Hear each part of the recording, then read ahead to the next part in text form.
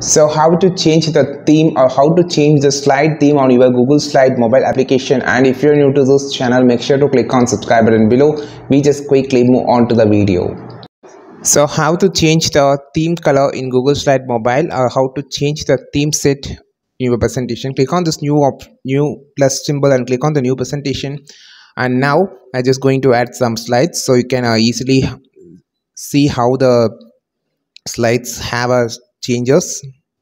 Okay, so now click on the three dot option on the top. You will see option called change theme. Just click this. So you just need internet. So there is a lot of themes set here. So I just choose a geometric theme, which actually you can see it's actually changes to everything. You can see the changes of percent of colors here, pink color, blue color, and it's actually about the changes in the theme set. So now I just going to change another theme, change the theme.